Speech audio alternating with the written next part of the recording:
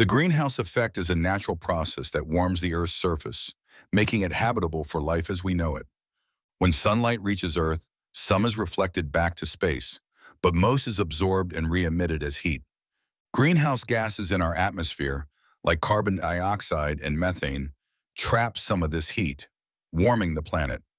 This natural greenhouse effect maintains Earth's average temperature at about 59 degrees, 15 degrees, rather than a frigid 0 degrees, 118 degrees. However, human activities, particularly burning fossil fuels, have significantly increased the concentration of greenhouse gases in the atmosphere. This enhanced greenhouse effect is causing global temperatures to rise at an unprecedented rate, leading to climate change. The consequences of this warming include melting ice caps, rising sea levels, more extreme weather events, and disruptions to ecosystems.